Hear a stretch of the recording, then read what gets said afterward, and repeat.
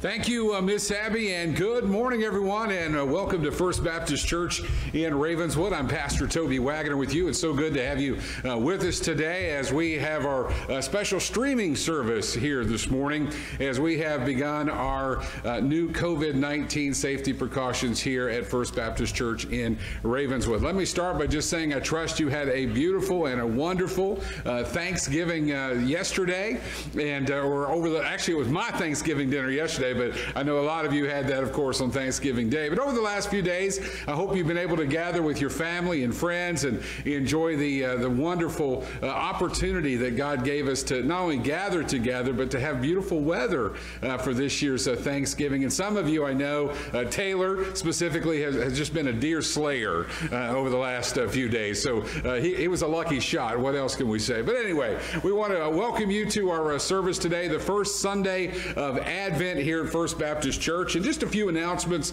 for you this morning. How about these beautiful flowers that you see on the altar? Kevin will get a good shot of these for you today. These beautiful flowers are given by John and Rose Stevenson in honor of Rose's birthday. So happy birthday to you, Rose. Beautiful flowers today, and we trust that God will be with you today and just enjoy your birthday. There's several other birthdays. Let's go all the way back to the 25th. We've had a lot of birthdays this week that we want to share with you. And Sue Miller had a birthday, so happy birthday to you, Sue, back on the 25th. Disco Dan Williams had a birthday on the 25th. So if you see Dan out and about, wish him happy birthday. Marie DeLong had a birthday on the 28th. Bob Johnson had a birthday on the 28th. Rose having a birthday today. I mentioned Bert Lyons is having a birthday today. I thought he quit counting birthdays, Bert, but he's here today. And also Connor Wyatt is having a birthday today. So we have a ton of birthdays that we want to say happy birthday to each and every one of you. And God bless you on your special day today. Our November memory verse says, "Oh, give thanks to the Lord, call upon his name, and make known his deeds among the people." Quickly going into our bulletin for today, some activities that we have coming up that you might be interested. I mentioned to you that today is the first Sunday of Advent, which means that we have 4 Sundays together before Christmas, and we'll be having the lighting of our Advent candle here this morning coming up in just a little bit. I also want to pause and say thank you to Jane and John Moore and Ashley and Connor and Beckett, the Wyatt family, for being here with us over the last few days. Look at this sanctuary. They've just done a fantastic job decorating it for the Christmas season. And you know, you walk in and you just feel blessed seeing all these beautiful flowers, the poinsettias that many of you have sponsored in honor of a loved one, and we'll be talking about that coming up at a future service. But just a beautiful job. Thank you, John and Jane and Ashley and Connor and Beckett, for helping us out with these beautiful decorations today. I really, really appreciate it. The American Red Cross Blood Drive is coming up on December 7th, and we need your help with that. Now, if you're not a donor but are willing to come out and help work the volunteer desk, that would be helpful. They have special precautions that they take during the COVID season, and we have usually a full slate of people who donate blood. Now, if you're interested in donating blood, you can call the office here on Monday, and we'll try and find you a slot that is available on that December 7th date. Just let Miss Susan know if you'd be willing to come in and help set up or help tear down or help work a station, or maybe even hand out some of the food that they have that they give the folks who donate blood afterwards. A couple of the other things, the deacons have asked that I announce today that they have opened up the offering for annual staff gifts. So if you'd like to make a contribution to the annual staff gift Christmas fund that they collect, they have set a goal of $1,500 this year. You can earmark your checks if you'd like to do that on the memo for a staff gift. You can write that, and they will put that in the appropriate account. Also, you can give online to that. You can give through Tithely. So if you are an online giver, you're welcome to go online, and one of the options that you'll have in addition to your standard offering would be to give as far as the staff gift is concerned. We mentioned to you that today we are streaming only. The only folks in the building today with us would be the ministry ministry team, Susan with the technical support there in the back, and our family who will be here lighting the Advent candle. The deacons and I made the decision that today, with having the holidays and gathering and Black Friday shopping that a lot of us would do, that it would be best for us today just to stream only in our service. Normally we have about 35 or 38, about 25% of our congregation is in attendance. Everybody else is watching the service. So what we're going to do beginning next weekend is we're going to start monitoring the Department of Education map through the winter months. If any time the Department of Education shows an orange or red county map for Jackson County, it comes out on Saturday night. So next week we'll be watching that map on Saturday evening. If it's orange or red, we will only have a streaming broadcast available like we have today, either on Zoom or those of you who are watching. If it's any other caller, we'll be here gathering in person. We'll put that out as soon as we get that decision. They usually have that up between 5 and 9 o'clock in the evening on Saturday night. We'll always put out the all call till everybody gets comfortable with the system for a while, so that like the phone call you got today reminding our church family that we would not be having in-person service today and that we are streaming. So that's why we're doing the service that we're doing today. So if you would, and you're watching, hit share and invite others to join you on the broadcast today.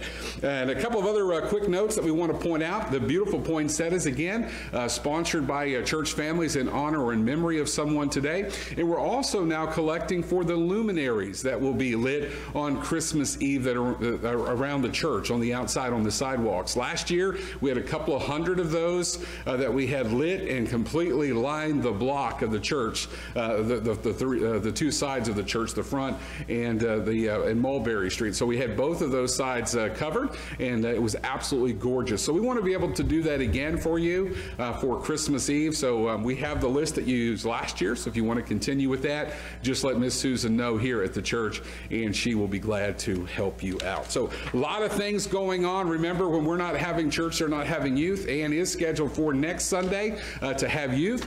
So she'll be in contact with you, reaching out to you soon about that. So with all that said, those are the announcements we have. I'm going to pause and bring our family forward, the Lyons family, who are here today to begin our Advent candle lighting service.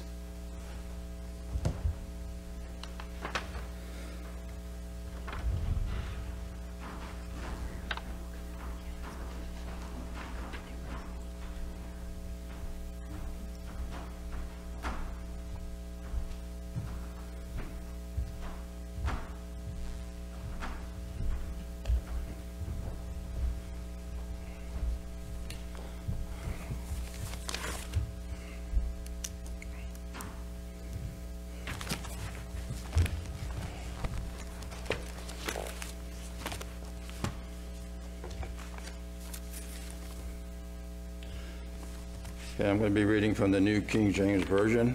First scripture is going to be Psalms 103, 8 through 12. Bless the Lord is merciful and gracious, slow to anger and abounding in mercy. He will not always strive with us, nor will he keep his anger forever. He has not dealt with us according to our sins, nor punished us according to our iniquities. For as the heavens are high above the earth, so great is his mercy towards those who fear him. As far as the east is from the west, so far as he removed our transgressions from us. Isaiah 9, 1 through 7. Nevertheless, the gloom will not be upon her who is distressed, as when at first he lightly esteemed the land of Zebulun and the land of Naphtali, and afterward more heavily oppressed her. By way of the sea beyond the Jordan, in Galilee of the Gentiles.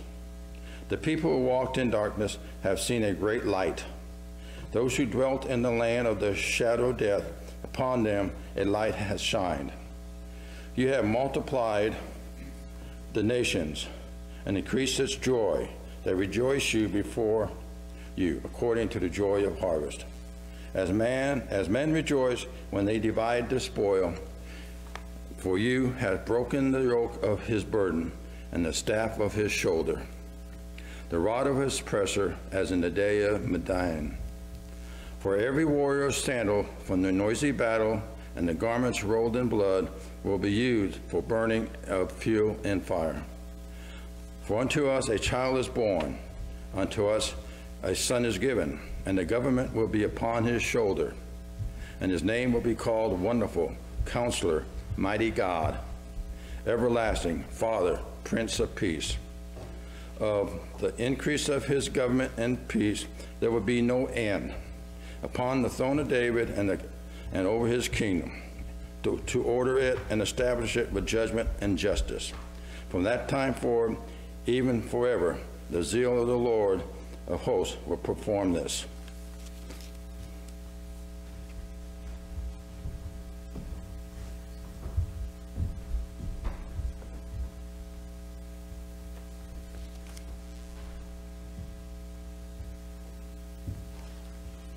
This day we light the candle of forgiveness. Too often, unforgiveness makes us feel that we're alone and in a dark place. We've been wronged. People have done mean things and said things that have cut us like a knife. We wear our anger and hurt like a suit of armor, where no light, no help, no healing can get through.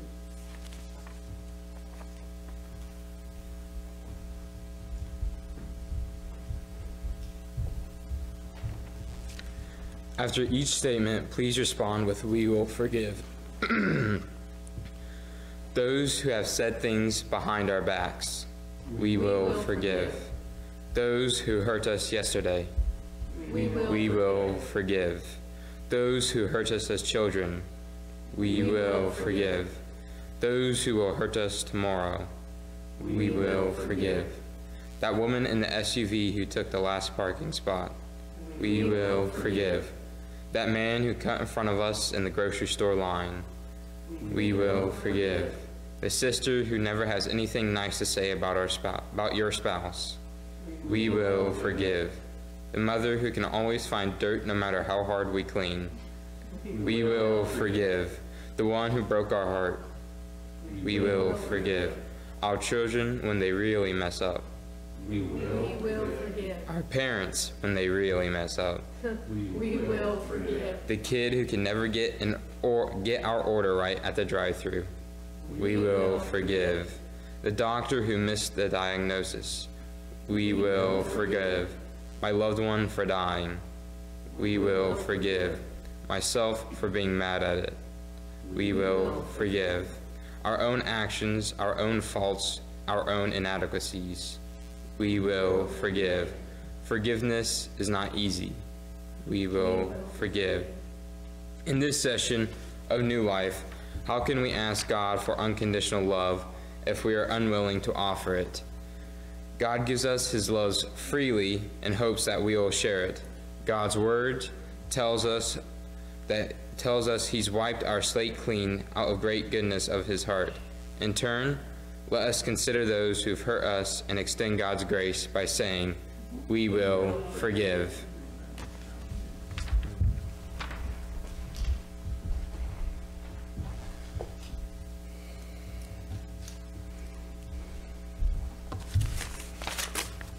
Let's bow our heads for a prayer.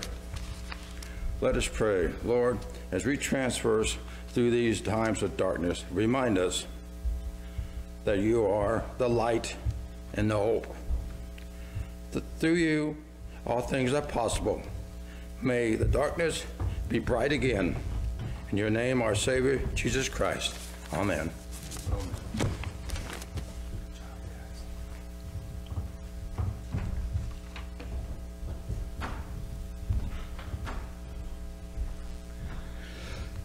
Thank you, Bert. Thank you, Philip. And thank you, Deb. Beautiful job on our first week of Advent here this morning, lighting our candles, setting the scene that Jesus is coming. Let's go over to Miss Abby and Ann for a hymn this morning. You know this song. This is called Joy to the World.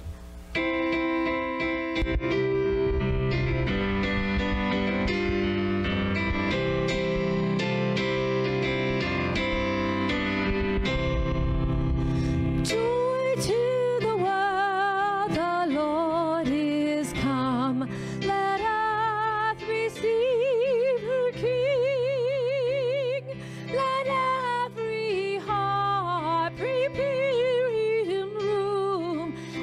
heaven and nature sing, and heaven and nature sing, and heaven and nature sing. He rules the world with truth and grace, and makes the nations prove the glories of his righteousness, and wonders of his love, and wonders of his love, and wonders of his love. Thank you, Miss Abby. Thank you, Ann. Beautiful job, as always.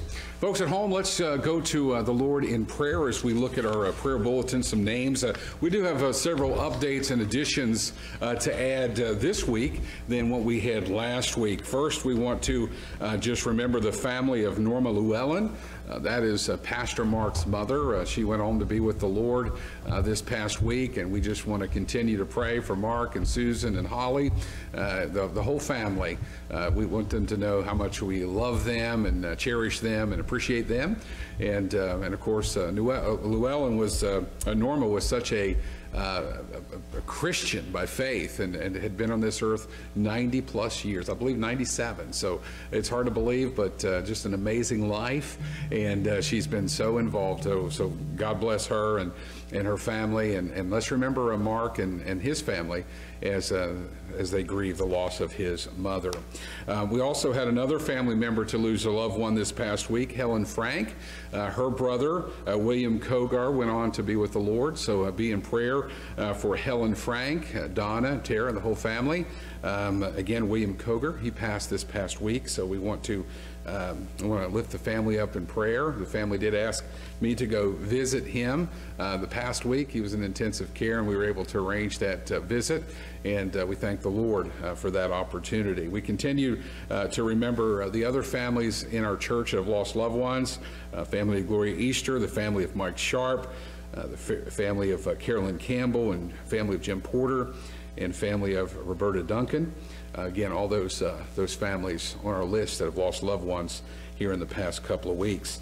A couple of additions to our prayer concerns. Continue to pray for J.J. Mahan and Jim Mahan. We ask you to continue to lift them up in your prayers. They've been battling some illness. Catherine Burjoyce, that was another name that was mentioned for us to bring up today. So please continue to pray for Miss Catherine. Remember to pray for the families. Many of you may have families who are traveling back to where they came from today to visit you or to spend time with you. Maybe you're going to be on the road later today. We just ask for God's traveling mercies for you and your family while you're out and about. We pray for our school system. We pray for our military men and women who are serving the country and maybe away from their families today. And most of all, we remember the lost. Let us use this wonderful season of Advent, the coming of our Lord and Savior Jesus Christ, the birth of our Savior, and soon coming return of the Messiah. We want to just remember this is a grand time to share the good news of Christ with those in our families, those in our friend circle, or in our coworker that we may have that may be searching. It's an opportunity for us to try and insert the discussion about how good God is to us and how much He loves us. So let's go to the Lord in prayer as we lift up these concerns, and I'm sure you may have an unspoken request or something on your heart at home today. I'm going to just ask God to hear your prayer as well this morning. Would you join me as we go to prayer? Father God, we thank you, Lord, for the many blessings of life. And Lord, here we are on this beautiful Sunday morning, Lord, looking at the church just so beautifully decorated, reminding us, God, of the birth of your Son, Jesus. Lord, we're so grateful that you were willing to send him into such a sin-filled world, God, with the goal of saving mankind, redeeming us, put us back into an eternal relationship with you. And Father, we're so grateful for that. And Lord, we couldn't imagine, Father, trying to go through this world without him in our heart. And Father, we just thank you for sending us Jesus. And Lord, for today and the weeks to come, help us focus on his arrival. It's been a difficult year for many families. We've had family members in our church who've lost loved ones due to this dreadful disease. And fathers, others who feel just isolated, being separated from society and the things that they want to do. God, we pray that as we move forward in this service, that they can just set those things aside and hear what the Spirit is trying to tell us, Lord, as we learn in the service today how to wait on you, wait on your movement, and Lord, wait on the good things that you have in store for us. Be with the families that we've mentioned today who've lost loved ones. God, those who may be dealing with illness, sickness, or decisions that need to be made about their well-being. God, for other family problems that could be occurring. Lord, we pray that something that we've all done this past week, Lord, with families and our Thanksgiving dinners or phone conversations, that we've been able to just be an encouragement to others to see that we have true life and true hope that's found in you. Help us remember that as we move forward today. I thank you, God, for our ministry team willing to come out today and work. Kevin behind the camera, and Abby and Ann for their music. Susan here to troubleshoot any technical difficulties we have. And Father, we thank you for the Lyons family for coming in today to be a part of our Advent service. Father, this special remembrance of you sending us Jesus. God, be blessed, be exalted, and Lord, we lift you up this morning in all that we do. In Jesus' name we pray. Amen. Amen. God bless you. And we're going to go ahead and go on to our sermon. So we're going to go ahead and move into the message today, and then we'll come back with a hymn at the end. Today I'd like to go into the book of Romans, Romans chapter 3, verse 23, as we look at the message today, Waiting on God. And I'm so grateful for Philip's reading today. And, you know, again, we look at how things just fit together. And, you know, and it was interesting how he went through this litany of things of how we are to forgive in moments in our lives where we are to forgive. And if I was to tell you that when we look at this one verse of Scripture, how in the world does this have to do with anything in Advent? Here's the Scripture. It's Romans 3:23. I'll read from the New King James Version today. This is the Scripture that you are very much familiar with if you've been around church at all. And here's the Scripture. For all have sinned and fall short of the glory of God. For all have sinned and fall short of the glory of God, or fallen short, we might say. And of course, the other translations may remind us that we just don't add up. We don't measure up because of the sin that we have in our life. May God add blessing to the reading of his words. Romans 3:23, for all have sinned and fall short of the glory of God. You know, first let's talk a little bit about Advent. I found some background information on Advent, and I wanted to share this knowing that we would be streaming today. And some of you watching may not be that familiar with what Advent is. Maybe you've never grown up where your church has actually celebrated Advent with the lighting of candles and special readings involved. Some families celebrate Advent on their own around their kitchen table each week, counting down to Christmas. Others will celebrate in their church, and others simply won't have an Advent service per se, but they're still anticipating Christmas. It's the beginning of the season. The word Advent is not found in the Bible, so don't look for it, don't Google it, it's not there. It's a Latin word, adventos, and boy, I don't know if that's right or not. I'll have to ask Aaron. He's taken some Latin. I hope that's somewhat right. But anyway, it's translated from the Greek word parousia, okay? I think I did good on that one. You should give me a thumbs up on that. Parousia, Kevin's given me one. Parousia. Let's say it together. Parousia. That's the Greek word which means coming. And that's what Advent is all about. It's about celebrating the coming of our Lord and Savior Jesus Christ as a baby who came born of a virgin in a manger. But then we don't wait for his coming again as a baby. We wait for his coming as Lord of Lords and King of Kings in the second coming. So we are in a moment of Advent year-round, if you think about it, about waiting for this coming of the Lord. So when we talk about where did Advent come from, it actually came about in 380 AD, so about 380 years after the death and burial and resurrection of Christ. With the Council of Saragossa, did they create the word Advent.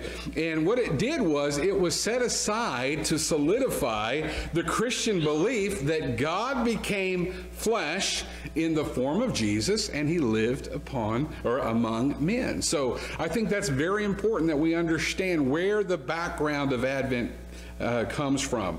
The celebration and worship actually took part in the 8th and 9th century. The word Advent, as I mentioned, isn't found in Scripture. It's celebrated 4 Sundays before Christmas. So each of the 4 candles that you'll see on the outside are lit each week, and then the center candle, which is the Christ candle, is lit on Christmas Eve. And we're working on a special Christmas Eve service where that center candle will be lit, and that's how that service will begin. So how do we get into the point of waiting on God? How do we wait on God if we know he is coming? We know the world, when it began, was in need of a Savior after the fall in the garden. For all have sinned and fall short of the glory of God. God used Abraham. You'll remember that God used Abraham right up through Moses to set forth a plan to renew his relationship with man. And you talk about a period of hundreds and hundreds of years where this transpired, and think about the death of Jesus. Here it is over 2,000 years ago. And we're still waiting on the coming of the Messiah. Now, Philip went through a whole bunch of things in his Advent reading where he was talking about we need to forgive. But I'll tell you, there's a lot of things that he read there that I struggle with. Do you struggle with that list? I mean, we read we forgive, but will we forgive? That's more in line with the question that we should be asking. There was an article that talked about things that people hate to wait on. And here are some of those. Let's talk about waiting on God. What are some of the things today that we don't like waiting on? How about waiting in line at the bank? Does that drive you nuts when you're at the drive-thru or you're inside, you're in line, and you're like, come on, get it together already. Count the money. Make the deposit. Whatever it needs to happen. We get so stressed out waiting at the bank. But we don't. We don't sit there and say, Lord, thank you for giving me money to come to the bank, or thank you for allowing me to have money to be in line to do this banking that I need to do. We get so wrapped up in the waiting as a negative, we miss the blessing. How about at the toll booth? I read this one online, and this is a good one. You're there, and the car in front of you at the toll booth is either digging for change or something because they've had 2 miles to get their money together. They get to the toll booth and they sat there. What are they doing? Maybe they were thanking the toll booth for being so friendly or welcoming, or maybe asking for directions or where the nearest restroom is. We don't know. But if we're the car behind them, we miss the blessing of the fact that we're able to drive and able to get where we need to go, and that we have means to do that. We get wrapped up in the moment and miss the blessing. Couple of others. How about the doctor's office? Do you like waiting at the doctor's office? Maybe you've had an appointment set for a long time. You get there early and you still don't get in. How does that make you feel when you're waiting on the doctor? Or are you there thinking, well, Lord, allow him to, I thank you for a doctor who spends time with his patients. I thank you for a doctor who is not in a rush, or who may be working on a serious case, much more serious than mine. Do we do that? Often not. Because we are wrapped up in the moment and we want to be served right then. How about the checkout line at the store? How many of you does that wear you out? With the waiting online at the checkout with your groceries or your goodies, even for Christmas. Waiting in line can steal your joy if we allow it to, because we start thinking about what we should be doing, or what the cashier is not doing, or how slow the person's putting up their items at the checkout. A couple of other things. How about waiting on your cable man, or an electric repair, or a phone repair, and you have that 10-hour window of when they might arrive? How does that make you feel while you're waiting? You don't know when they're coming, you anticipate it. You've tracked your package through FedEx or UPS, and it's supposed to be there, but it's not there. So you're continuing to watch because you know you've got a sign for it, and you have to be there. With anticipation, you wait, but the frustration creeps in. Even so much that even when the package comes, you're not as excited as you were earlier on in the day. And we could go on and on and on about things that we wait for. Waiting in line for the restroom. Waiting in line for your fast food. Waiting in line in general for registration. For those of you in college, you might be waiting for the classes to open. And those kinds of things. We spend a lot of time in our lives waiting. And most of the time, if we're honest, if you and I are really honest, we don't like to wait. We don't like to wait. We want it now and our way, and we just want to be able to do it and move on. But sometimes there is a lesson in waiting. Sometimes God may be preparing on the other end just what we knew that requires us to wait a little bit, to hold off the gas pedal just a little bit. Road rage. A good friend of ours here in the church, Shaylin, was sharing about her road rage difficulty. I told her I don't really have road rage, only when people don't drive the way they should. You know, we kind of gave her that. So what I want you to see, and again, setting the scene for the message today, is we are waiting a lot, and how we wait matters. So if you and I are waiting on God, can we trust that He loves us? Can we trust that He has a plan? And can we trust that He knows what's better for us before we even ask? That's waiting on God. For all have sinned and fallen short of the glory of God. So even from Abraham, through Moses, through the temple sacrificial system and whatnot, we were waiting a better way, a new covenant that would come. People were waiting for that Messiah to alleviate the persecution that was going on. There was constant waiting.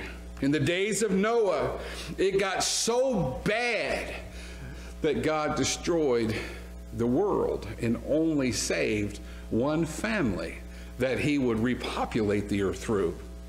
When and how could God move in a situation like that? No doubt that, people thought Noah was crazy building the ark. It's never rained. What do you mean a flood? Trying to describe what may transpire. God got to the point where He actually repented that He even made man during that time. Why? Because all had sinned and come up short of His glory. That we were born into sin. Nothing that we purposely did, but it was passed on through us and will be passed on from generation to generation as long as God tarries. And we know that from the garden where sin creeped in, life became hard. You had to till the ground. Not everything that you planted would grow. There would be weeds and thistles. Evil became present, and there was spiritual war that was underway on earth, a battle for souls, a battle for the loved one that you and I have who haven't acknowledged Jesus Christ of their Savior. God sent His blessing upon man in the beginning, and man blew it. We blew it in the Garden of Eden. Simple task, simple responsibility, just to commune with God and take care of all that He had given. And we were subject to temptation, and we failed. Sin became present. Sin has been ever present ever since. But mankind, from that fall, has been waiting on God. Waiting on God to send us a Redeemer. Waiting on God to send us a way to find forgiveness that the Lyons family spoke about so eloquently this morning. Waiting for the Lord to help us find this final forgiveness that would put us on a path to being back into a good relationship with Jesus Christ.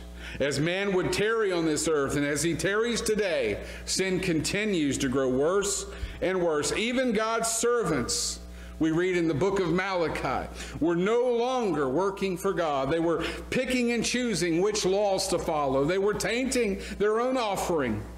But still, mankind was waiting on God. When would the Messiah come? Why would He come to a world that's so wicked? When would the Savior come into the world? When would obedience become better than sacrifice. See, question after question, as we head into the season of Advent, that coming of the Lord, we wait. Mankind was waiting on the coming of the Lord, waiting for this end-all sacrifice for mankind's sins, waiting on God. When it appeared through the silent years between the Old Testament and New Testament, where it was about 400 years, that's kind of what we call the silent part of the Bible, the silent years. God was still existing, but his word was silent. The Bible's silent on those years. What would that mean for mankind? He was preparing the way for Jesus. Thank God that there came a time when God's plan for mankind's redemption would be enacted. It was the time that would become the end-all sacrifice for mankind. But to be a sacrifice for sins in the society that existed, in the priestly world that existed at that time, the sacrifice would have to be perfect, blameless, spotless, pure, in all sense of the word. See, in their sacrificial system, which only lasted for a year at a time, you would bring your best, the best of the flock that you had, and it would be inspected to see if it was defective, because why would you want to sacrifice the best animal that you have? Why would you want to do that, your prized possession? Why would you want to sacrifice the best you had? Because we know second best was not good enough for God. It never has been, and it never will be. God desires our best. So these sacrifices, these animals that would be sacrificed, they would be inspected. And if there was something found to be wrong with them, you had to purchase an animal that was perfect and that could suffice for your sacrifice.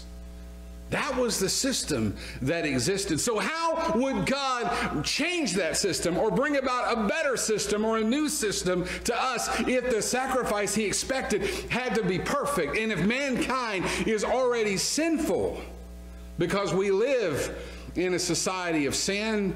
We were born in sin, and that sin curse has continued on from generation to generation. Listen, you can be the best person in your family, the best person at your job, the best person in your neighborhood. You can be the who's who. But if you don't know Jesus as your Savior, you're as dirty as the dirtiest among us in God's eyes. And see, what happens is we analyze ourselves and we say, well, I'm not that bad.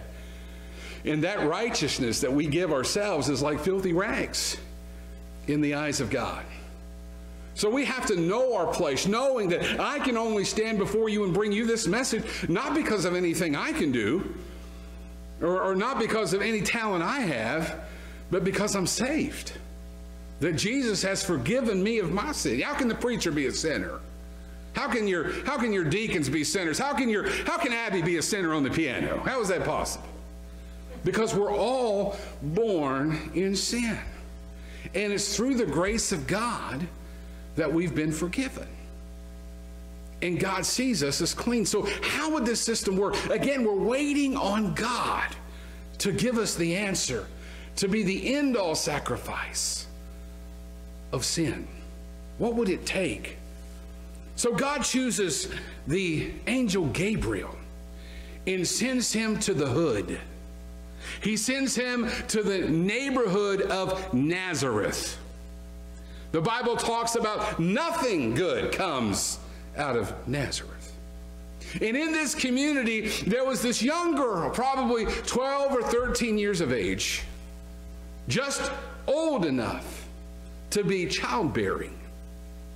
And God chooses this woman, whose name is Mary, out of all of his creation. Didn't have to be in Nazareth. It could have been in Jerusalem, the big city. It could have been in Rome. It could have been in Macedonia. It could have been anywhere. But he chose Nazareth. And this one young woman named Mary. The Bible tells us that Mary was a virgin who was waiting for marriage. that she was engaged or espoused to Joseph. She had kept herself pure. She was waiting for a husband, waiting for God to send her the husband. And she had made this commitment, this betrothal, which is stronger than the engagement you and I have today, because we can walk away from an engagement, but you don't walk away from a betrothal. That would require legal action. In fact, you could be killed for violating that betrothal. See, a very serious commitment that her and Joseph had made to each other, and they were waiting for just the right time to be married. No doubt longing for children someday. No doubt longing for the big house on the hill with the pool and jacuzzi. No doubt wanting all the good things that life had. So they were waiting. But Gabriel goes to her, and he finds her, and he approaches her, and he tells her to fear not. And he tells her that she will become the mother of the Son of God, who would be the sinless sacrifice to save mankind in their sin. And what did Mary say? How can this be? I'm a virgin. I've never been with a man intimately like that. And they remind Mary that what is impossible with man is possible with God. And so Mary wonders about it. And she gives the head nod of, okay, I'll do it. And the Holy Spirit comes upon her, and baby Jesus is placed in her belly. And she goes to find her in-law, Elizabeth.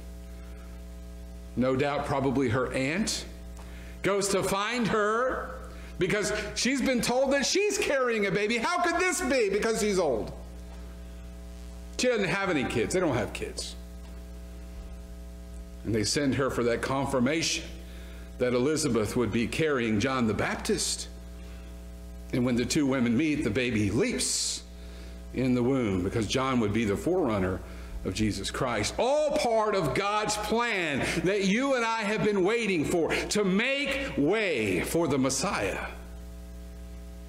This baby who would grow amongst people in Nazareth, be raised there, no doubt in the trades of a carpenter of his father, learning in church, the synagogue. But then once he reaches about the age of 12, he began to teach in the synagogue, not as one who'd been taught or who was learned, but one who was having authority. And he mesmerized people. God's plan was coming to fruition. The Messiah that we had been waiting upon was here. But in that very moment for Mary, going back into the wilderness, going back into that quiet moment, while she was waiting for all the big things in her life, God had a plan for her life.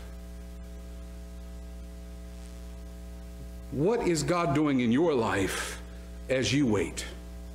As you're at home and deciding whether or not I can be a Christian, or I should be a Christian, or maybe I should get saved. What are you waiting for? We're waiting on God to move. God has moved. God is moving. God is saving people. And God put into place the plan of salvation because all had sinned and come short of the glory of God. For many of us in real time, the circumstances, our family issues, our jobs, things going in our lives and out in our lives, it might make sense on the surface. Maybe sometimes it doesn't make sense on the surface. But we're waiting on God to lead and guide. We're waiting on God to give us the answer that we've been praying for. We're waiting on God to provide the blessing that we so need. We do a lot of waiting in this life. And how we wait can change your countenance. How we wait can change your personality. How we wait can change your whole demeanor. You may not be liked because you don't wait well. Can we be a better waiter? Can we be more patient? Can we be more kind? Can we be more loving? Should we? Can we? Haven't we waited long enough to surrender our life over to Christ? To say, Jesus, I can't do it on my own. I've tried. I fail every time, and I might fail you, God. But you know, God is ready, willing, and able to go with us in this journey we call life.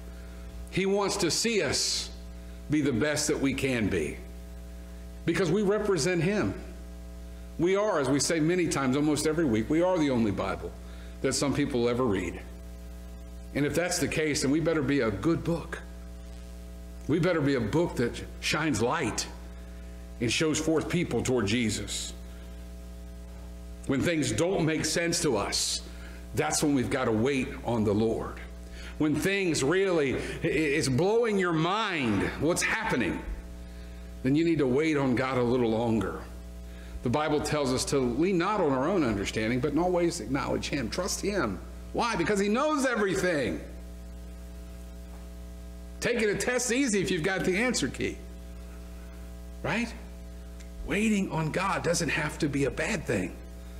It can be a good thing. Joseph, when he found out from Mary that she was with child, he had to wait and make a decision that could have changed all humanity. Think about the decision he had to make. He could have immediately had her put to death and said, the child she has is not mine, kill her. She cheated on me. Adulterer. Made an example of her. He could have done that, but he slept on it. He waited. He waited.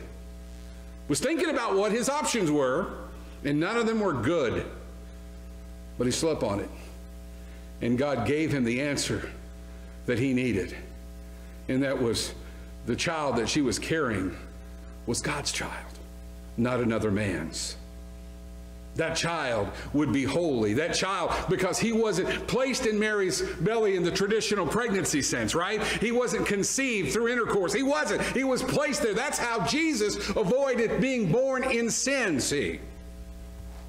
So you say, well, I don't understand that, brother. I can't do the virgin thing. I just can't. Listen, you got to set aside a little bit of what you think is the way things have to be to understand that Jesus had to come through the virgin to be sinless, to be perfect, to be that end-all sacrifice. And that's why in his life he was tempted in every way that you and I are, but yet he did not sin, because had he sinned, he would have just been like us. But he wasn't. He was the perfect Lamb of God, whose sole purpose was to point people to God and to save them. He did not come. See, the world misses this part. He did not come to condemn the world. He came to save it. He already knew we were messed up. We just don't know that we're messed up, but God already knows we're messed up. But he gave us the end-all sacrifice. Aren't you glad that God has loved us so much that even while we were still in sin, he gave us Jesus? Not just for the Jewish people, not to just any certain group or organization. He gave mankind Jesus so that whoever will call upon his name will be saved. And that started at Christmas with his birth. I like to believe it started with that miraculous baby being placed in the belly of Mary. Joseph listened to what God said. Joseph honored Mary and never touched her sexually until that child was born. That's love. God demonstrated his love because we had to wait until just the right moment for God to give us the greatest gift. And as you and I are in this season of Advent, week 1 is about waiting. And as you heard this morning, it's about forgiveness. And thank God Jesus died on the cross for our sins so that we could be forgiven. And that plan started with Mary and Joseph and a little baby they didn't even get to name. Imagine that. They didn't even get to pick his name. Her first child. No books. No Googling popular baby names. The angel said, you're going to name him Jesus. Think it was bad for her? Same thing with Zachariah and Elizabeth. They didn't get to name their kids either. Why? Because God wanted him named John. There's nobody in the family named John. Why'd you pick that name? The angel said, you're going to name him John. Friends, you and I are in a great position in life, believe it or not. We're living in difficult and challenging times, there's no question.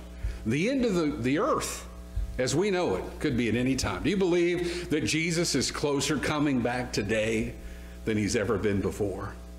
At what point is God just going to look over at Jesus and say, go get him, I've seen enough? We've got to be ready to go. We've got friends and family who are waiting, just waiting to give their heart to Jesus. How long will they wait? How long do they have? Can they make the decision? How is God using you? Maybe you've waited long enough and haven't had this conversation with them. You can do it. I can do it. We're commanded to do it. The Great Commission was for all of us. Take the world to the lost. Point them toward Jesus. Because it's okay to wait on Christ moving. Be in prayer for those family members. Be in prayer for those co-workers. Be in prayer for those friends who need to turn their life over to Jesus. Because as you wait, God's moving. God's working. And he's made a path to restore them with him in relationship. Let's pray. Father, we thank you, Lord, for the message today. And God, as we enter this first week of Advent, we think of waiting and we think of the forgiveness that you've given us because we've all sinned and come short of your glory. And Father, it's through salvation that we look new, we're justified. We can stand holy in front of you. And God, we're not perfect. It's the process of sanctification that we go through.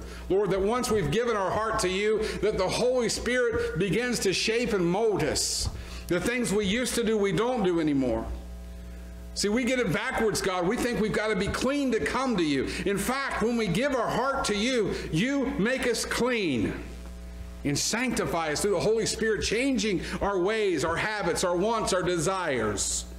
And you make us more like you. And Father, we know that one day, while we wait day by day by day by day for your second coming, God, we have to be patient because there's people who need to give their lives to you. And every day you wait is truly a gift from God. Every day that you wait from taking your church out of here is a gift from God that we ignore because you're long-suffering. You're not lazy, you're not slackful. You're giving us the chance to do our part, to witness to others, to see them saved before it's too late. Help us, Father, see that your waiting, and sometimes our waiting, is a good thing.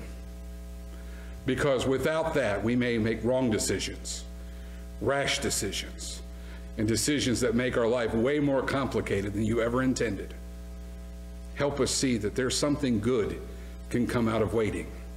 And Advent, week 1, Father, shows us that waiting for your birth was good for mankind. Lord, I pray if there's one watching today, only one, if there's one, we can cause great excitement in heaven this morning. The Bible talks about there's great rejoicing in heaven over one person who repents. And Father, I pray if that person's watching today, just one, who says, I know if I died today, I'm not going to make it to heaven. I'm going to miss my family. I'm going to miss my friends. I like to say eternity is way too long for us to be wrong. Help us, Father. Turn to you Help us ask you to forgive us of our sins, come into our heart, save us, and then believe in our heart that you were raised from the dead.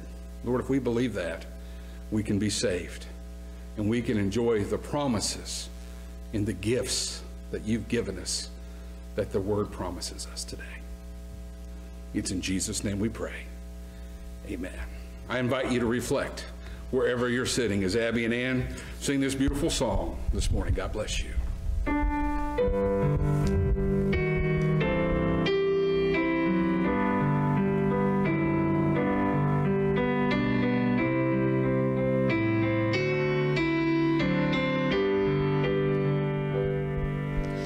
It came upon a midnight clear, the glorious song from angels bending near the earth to touch their harps of gold. Just ask him to come into your hearts, forgive you of your sins. Peace on the earth, goodwill to men, from heaven's all glorious King. The world in solemn stillness lay to hear the angels Jesus became that sing. perfect sacrifice for us. For lo, the days are hastening on, by prophets, bards foretold, when with the ever-circling years comes around the age of gold, when peace shall over all the earth its ancient splendors fling, and the whole world gives back the song which now the angels sing. Thank you, Miss Ann. Thank you, Abby. Beautiful job as always. I want to thank Kevin, working hard for us back there on the camera today. Thank you, Kev, for being here. And thank Miss Susan West being back in her office doing our troubleshooting for us today. I want to thank our ministry team for being able to be here again. Thank the Lyons family for being here today to participate on our in our Advent services. And as we move forward, whether or not we have a service that's streamed or in person, those who have the Advent responsibilities will be here in those services. So next Saturday night, check the Department of Education website. Just Google Department of Ed caller map. It'll come up there. It'll give you the date. Saturday night, we'll check the caller. If it's orange or red, we will have streaming service next week only by streaming. If it's any other caller than those two, we will be back here in the sanctuary. We'll be taking it a week at a time as we head through these winter months. Thank you for being with us today. I trust that you've been blessed. Hey, we are in the beginning of the Christmas season. So put on a smile, get your Christmas cards out, get them filled out, and know that Jesus is still in control and he loves you very much. Until we meet again, God bless you, and we'll see you next Sunday.